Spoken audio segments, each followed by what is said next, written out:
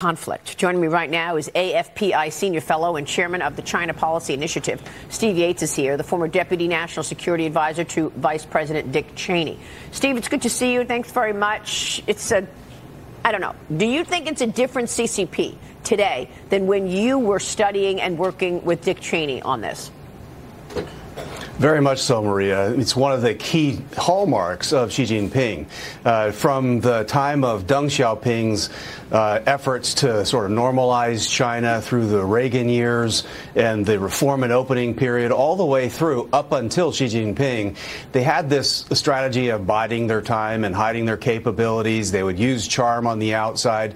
Anyone who was shrewd would see that they were investing heavily in their military. They were taking a lot of our technology and doing the things that are of greater concern to us now. But Xi Jinping hides nothing on this, really. It's very open confrontation. And their foreign minister, undiplomatic as he is very playful in making fun of what the Biden administration is trying to do. He's basically saying, we don't need your guardrails. What are these diplomatic guardrails you talk about? And that's bureaucratic speak in D.C. that we want to have meetings because we think meetings will avoid conflict. Yeah, I mean, it's interesting. I also was taken by the guardrails comment because I think that it's very much in step with the way the CCP acts and responds to point out things that are sort of negative. So they're talking about the relationship between China and the U.S. going off the rails.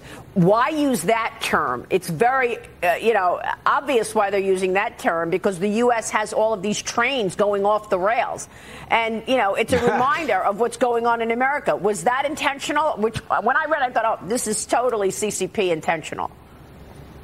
Oh, it is. The CCP was founded on information warfare. It is at its heart and really only a political movement. It doesn't invent things. It doesn't develop things. It doesn't bring prosperity or peace. It engages in rhetorical political warfare.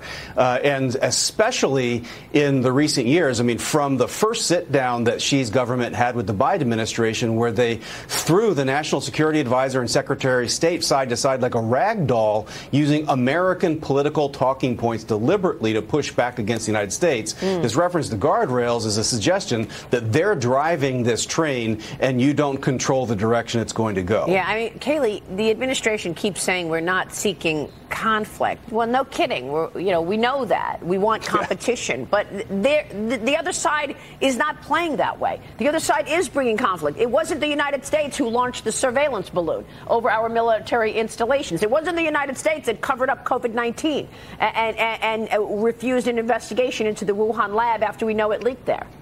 Yeah, and I'm interested to hear what your thoughts are how the U.S. government should be changing its posture towards China, because it's very clear that the Cold War with China is getting hotter. And clearly there needs to be some sort of steps that the U.S. is taking to address that. So what should the Biden administration be doing now? Well, there were early steps in the former administration that should be accelerated that emphasized clean networks and clean supply chains with regard to technologies.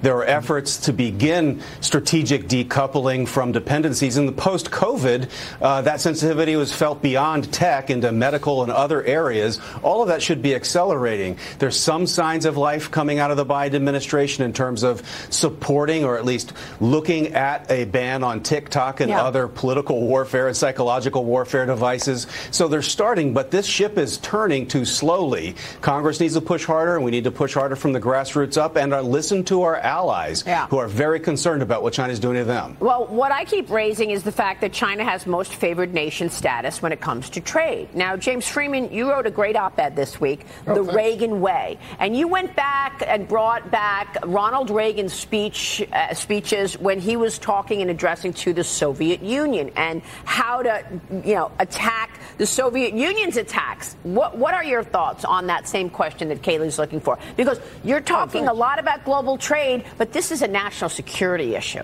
Yeah, thank you. So it's 40 years ago today, Reagan gives the speech that outraged the diplomatic corps, much of the media. He calls the Soviet Union the focus of evil in the modern world. And I think that is a key to the Reagan success. Moral clarity.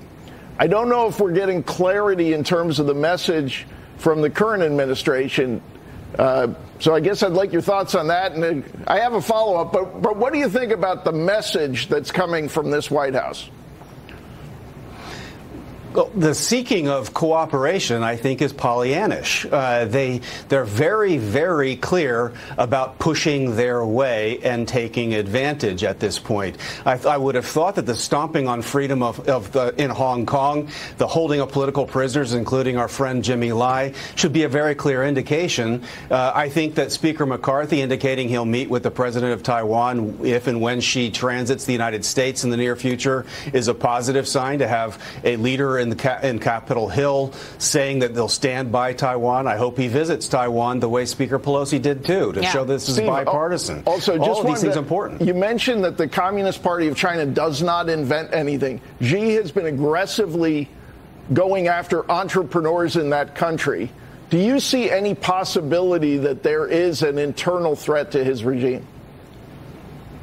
Well, there are threats everywhere, but he has been more successful than any communist leader since Mao at going out and neutralizing or eliminating those challenges, and he's proven a willingness. So he has domestic deterrence very well on his side, and we have failed to make international deterrence an effective way to contain the malign influences of his party, which is the enemy of the Chinese people and our way of life. And the question becomes why? Why? I mean, we see this clearly. Why isn't the administration seeing this for what it is, Steve? Well, part of it is because it's hard, and the first instinct in government is to do things the easy way, which is to have meetings and have summaries of conclusions. But this is hard. This is something the American people need to know and prepare for and mobilize for. If we do so, we will overcome it. But if we sit back and just play receiver in this game, then its odds are not in our favor. Is there any chance the most favored nation status has changed because of China's provocations? Would they roll back the most favored nation status? And do you think that would be something that would put a scare into the CCP to stop the stealing of intellectual property, the surveillance programs that are embedded in this country? It would be a very important marker to set. It wouldn't necessarily change trade flows immediately, but Beijing hated the annual debate about the renewal of most favored nation status. Its prize was getting permanent normal trade and entry into the WTO. This would be an acknowledgement that that 20-plus year experiment has not brought positive returns. All right, Steve, we'll leave it there. Please come back soon, a conversation we will continue to have. Steve Yates joining us this morning. Stay with us. We'll be right back.